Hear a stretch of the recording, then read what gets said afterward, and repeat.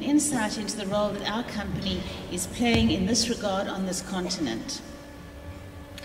I'm going to start by looking backwards, taking you on a brief history of Thompsons and our involvement in tourism in Africa. I'd then like to fast forward to the present and share with you what we are doing in Africa today, some of the initiatives that we are taking to grow our presence into the north, specifically focusing on how we are packaging Africa as a destination. And then finally, I'd like to take a look into the future and share with you a few thoughts of the challenges and the opportunities which face us as we strive to increase tourism and the connectivity in Africa. When Thompsons International Tour Operators opened its doors in the late 70s, our focus was largely on selling group tours to Europe, skiing trips to Austria, and holidays to Greece and Mauritius. Those were the aspirational destinations of the time. And quite frankly, they were some of the few destinations that were available for travel to South African tourists because of the sanctions that were imposed at that time. Our first venture into Africa happened in the early 80s, mid-80s, when we sent open package holidays to Zimbabwe as it settled down into its newly found independence. We soon added Malawi and Botswana, and the South Africans flocked there in their droves. Anything new for us was a treat, as we were so starved of options during that time of political isolation in our country. As the world welcomed South Africa back into the global community, we immediately began building an inbound tour product to South Africa, and we took this to the international trade shows around the world. Nelson Mandela's South Africa was the new and warmly welcomed destination of choice for the world's sophisticated long-haul traveller. And Thompson's inbound strategy complemented our outbound focus at the time and served to balance the uncertainties of the exchange rate during those unpredictable times in our country's history. We were very successful at attracting customers at the time, as our brand was already fairly well established. They were heady days with lots of risk, lots of learning, and lots of fun. Now, almost 20 years on, can you believe it? I can't. We have built an experienced inbound operation that is the African partner of choice for many of the international tour operators that Andre, in fact, was just earlier referring to. As I stand here today, I can tell you that the Thompsons Travel Group has identified Africa as being central to our long-term strategy. This is perhaps best reflected by the fact that we repositioned our brand in 2004, changing it from Thompsons South Africa to Thompsons Africa. Today, Thompsons Africa is represented in a number of southern African countries with established partnerships in Zimbabwe, Zambia, and Botswana. These partners serve as our exclusive ground handlers, ensuring Thompsons clients are given consistently high standards of service and support, as well as value for money options throughout the sub-region. We are also in talks with potential partners in Nigeria, with a view to establish our brand in that country. On a recent visit there, my chairman and I hosted a cocktail party for the travel trade, and we were encouraged by the warm and enthusiastic response that we had to our visit, and pleasantly surprised that our brand and trustworthy product was already known in that country. For the past 5 years, we have had a dedicated sales manager for Africa, who covers Kenya, Tanzania, Malawi, Zambia, Nigeria, and Ghana, promoting both inbound and outbound travel with these countries.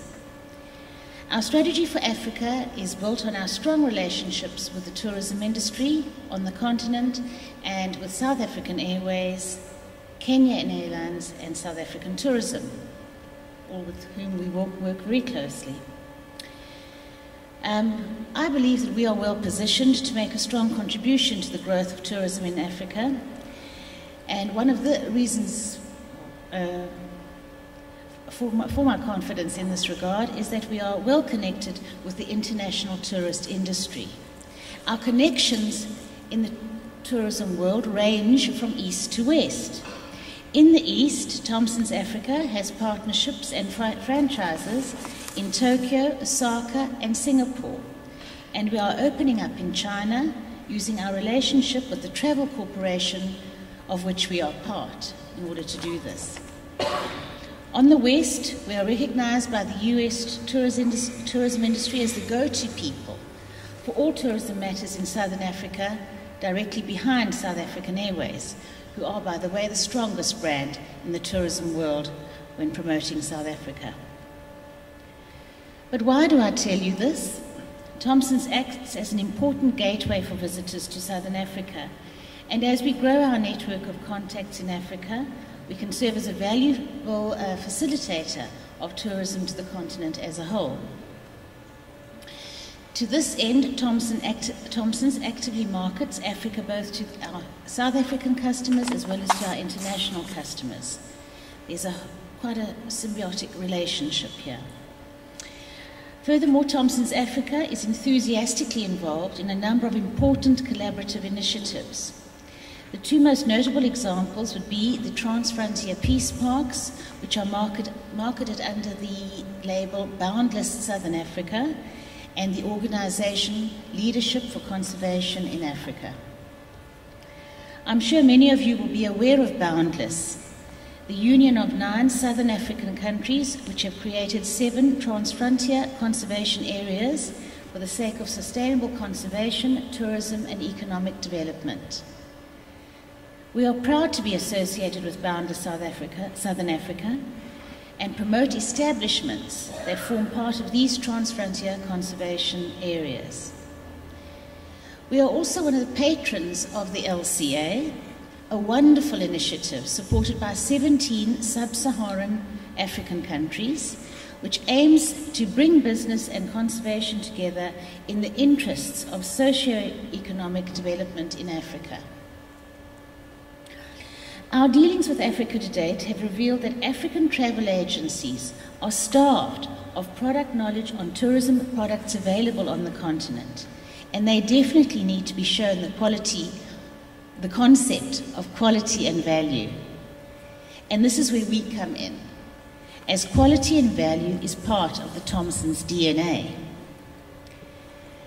We at Thompsons are still relatively small in the context of connection with the whole of Africa, but we are establishing a solid base of relationships from which to grow our links and broaden our contribution to the growth of tourism on the continent. I've been asked to comment on how we are packaging Africa and to reflect on some of the lessons we have learned from our early endeavours. To begin with, I think we need to distinguish between the internal and the external target markets.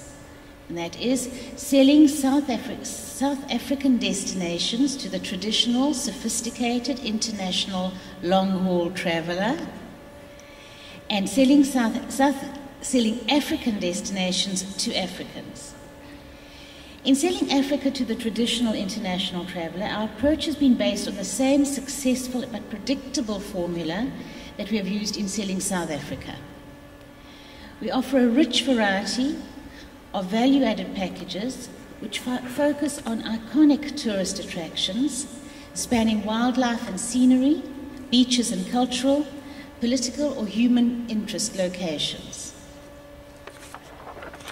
It's quite a privilege to be able to sell such a feast of attractions, from the ever-appealing Table Mountain to the plains of the Serengeti, from the spectacular Victoria Falls to the Masai Mara, from Etosha Pan and the Okavango Delta to the gorillas of East Africa, and from the beaches of Zanzibar to the footsteps of Nelson Mandela on Robben Island. The list goes on.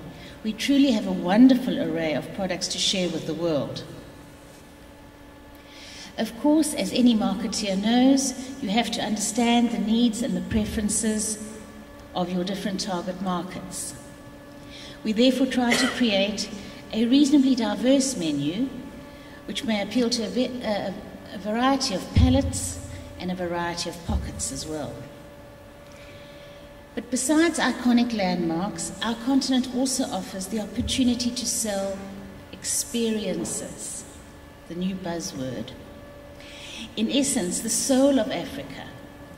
Our international visitors often value the simple warmth, friendliness, hospitality, and colourfulness of the African people. And they leave having experienced something of a returning to oneself. Life-changing is a term often used by our visitors. This is an important part of our continent's unique selling proposition, and we need to be mindful of incorporating this into the essence of our international's visitors' experience. There are some distinct differences between our traditional visitors, the international visitors that is, and the African visitors to South Africa.